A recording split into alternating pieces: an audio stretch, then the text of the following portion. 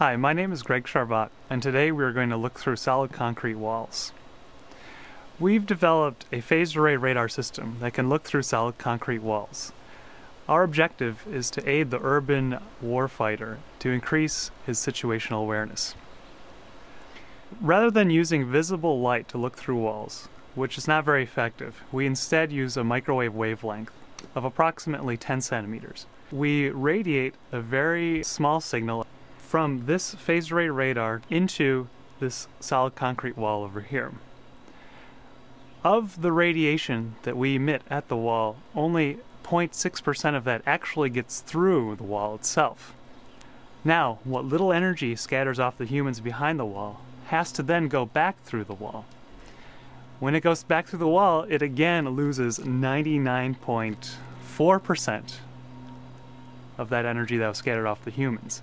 And now this extremely weak signal comes back through the wall towards our radar where we receive it. So what the radar does is it virtually simulates 44 beam combinations along the aperture of the radar. So what the National Instruments Board does is it actually controls the switching pattern of those beams and forms a continuous virtual array of 44 beams, which gives us this linear aperture. And all those beam combinations and beam samples are then A to D and acquired by that gaming PC, fed into the imaging algorithms, and then displayed in the user interface that was created to visualize that 10 frames a second of the target scene behind the wall. Our antenna is made up of lots of little antennas. It's a piece of printed circuit board.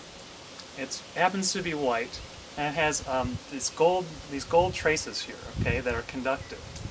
And what happens is there's a piece of coax cable, like your cable television cable, that's soldered to the back of this antenna, and it feeds a microwave signal from our transmitter, and that signal is radiated outward across these two gold-plated metal traces.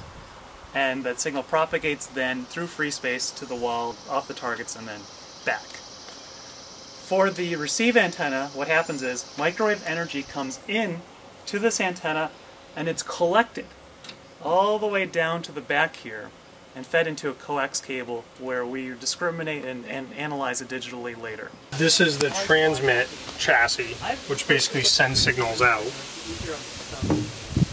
Those are the real signals in real time. So when this one is high, this is what's received, and then this is just it resetting itself. So right now you see little signals being received because it's going through the wall and back. Now, the radar does not see things as we humans see things. This radar image is a top-down view.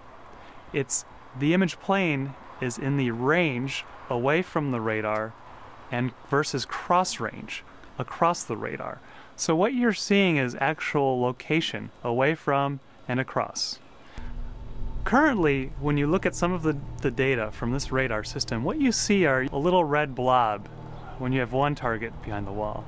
When you have two, you'll see two red blobs, and the blobs move around. What we would like to do in the near future is we want to implement a detection algorithm where instead of seeing the blobs, you'd see little crosses or squares.